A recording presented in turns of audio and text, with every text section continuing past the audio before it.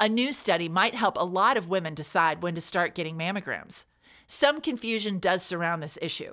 The American Cancer Society says most women should start at age 40. The U.S. Preventive Services Task Force recommends 50, though some women may want to start earlier based on their specific needs. In this new report published in the Annals of Internal Medicine, researchers reviewed 66 studies to see which factors raise women's risk of breast cancer while they're in their 40s. Knowing the effect of these factors may help guide their breast screening decisions during this time. Having first-degree relatives who've had breast cancer makes a woman at least twice as likely to develop the disease. Mammography can cause harm. It can lead to stress if it finds a false positive result, and it can open the door for procedures you didn't really need.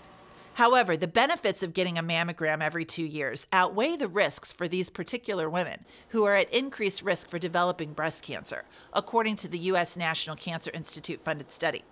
When deciding when to start mammograms, talk to your doctor about any risk factors that should affect this decision and the potential benefits a mammogram may provide. I'm Dr. Cindy Haynes of Health Day TV with news you can use for healthier living.